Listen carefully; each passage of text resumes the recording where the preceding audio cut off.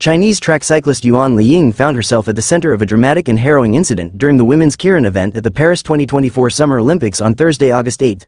The keirin, a high-speed and tightly contested race, often tests the nerves and precision of its competitors, and on this occasion, it led to a significant crash that highlighted the inherent dangers of track cycling.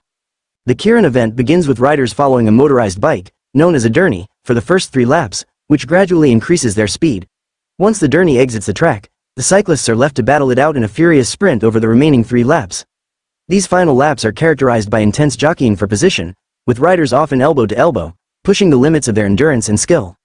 In the quarter-finals, Yuan was locked in a fierce battle for the last available spot in the semi-finals. German rider Lee Friedrich, reigning world champion L.S. Andrews from New Zealand, and Belgian competitor Nicky de Grandel had already secured their places, leaving Yuan to contend with Dutch rider Steffi van der Peet for the final qualifying position.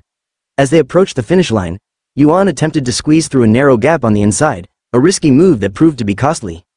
The gap was simply too tight, and Yuan collided with van der Peet, sending both cyclists crashing to the track in a violent collision. The impact was severe enough to cause pieces of helmets and bicycles to scatter across the velodrome, while the riders themselves skidded across the wooden surface. The crash also entangled de Grandel, who was brought down as well but managed to stand and walk off the track, though shaken by the incident. Van der Peet emerged from the crash with a shredded skinsuit and painful track burns, the marks of her high-speed encounter with the unforgiving velodrome surface. She, too, was able to leave the track on her own, albeit battered and bruised, with the semi-finals still ahead.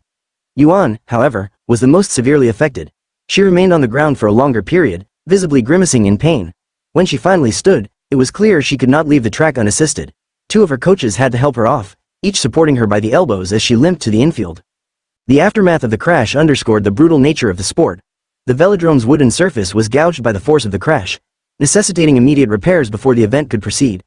Workers quickly moved in to patch and sand the damaged areas, a reminder of how close these athletes operate to the edge of disaster at speeds exceeding 70 km per hour, 43 miles per hour.